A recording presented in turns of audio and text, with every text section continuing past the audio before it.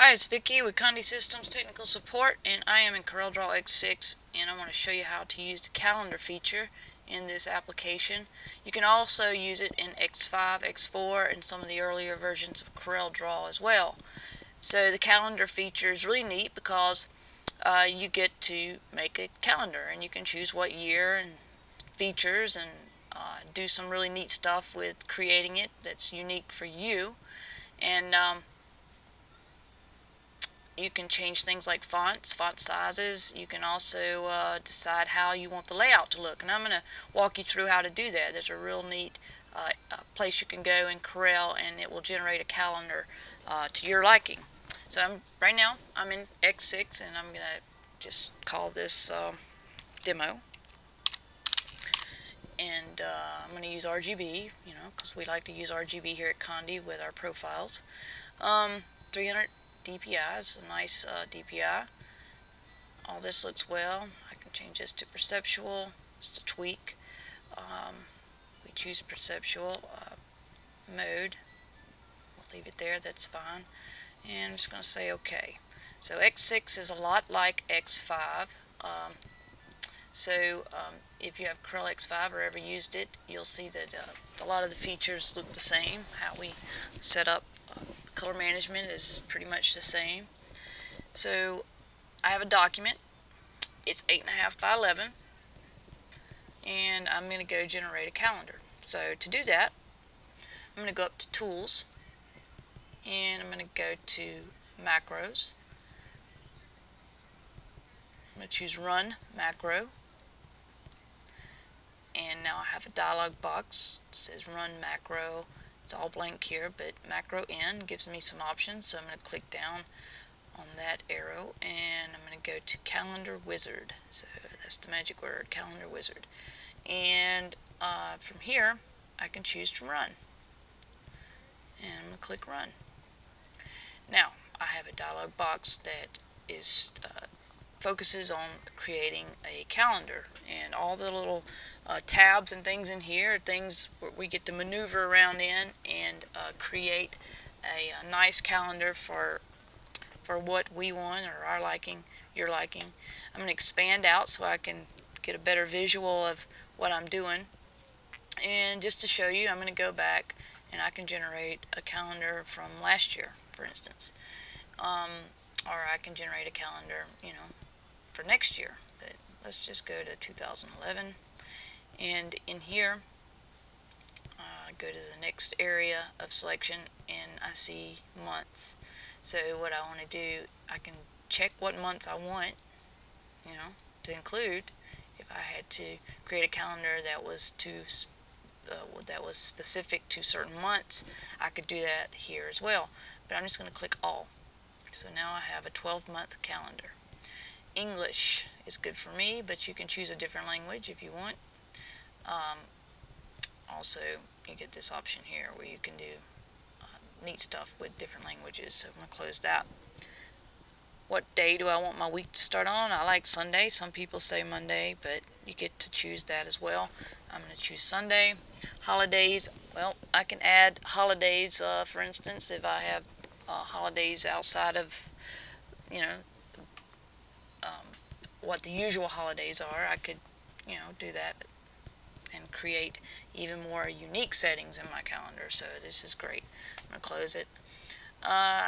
Layout month. This is how I want my pages to look. So this is really fun. So you can click different things in here to find unique, neat little layouts that are specific to your needs and what looks good to you. I kind of like this one. I can see the month before January and the month after January, which is something I like to see, but I'm going to leave it there.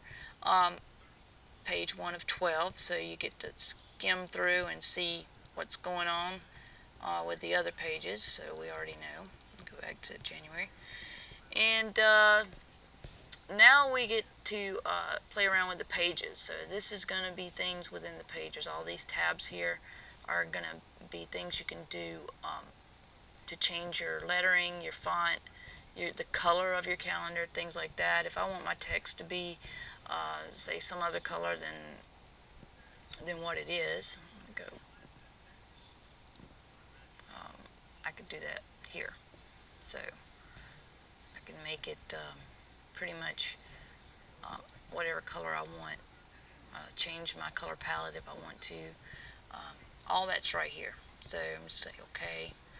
Now I have January in blue, so I can also change my font, and that's real nice because, you know, this is where you can get fun or more serious or fancy. However, you could do something, you know, really unique. I don't know. I'm just gonna show you things you can do. I'm not really gonna change it too much. You can actually underline it if you want. So there's all kinds of features you can do in here. So let's just go back to something simple.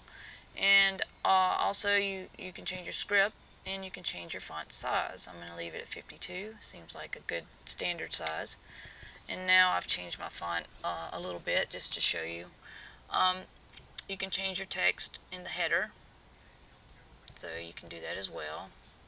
You can do something like that. Now you have everything in red, your days of the week. You can change the position of your header, so bottom, where your days are. You can do full words or short form words, like where it changes it to you know, abbreviations, I guess, for the days of the week. You can highlight Sundays if you want or not. All these things you can do from here. And I'm just going to go back to the top.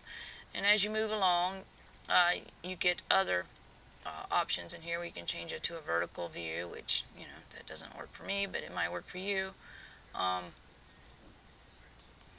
So just pay attention to all the little tabs where you can create different layouts, and this is fun to work with, so make sure that you take advantage of that as well.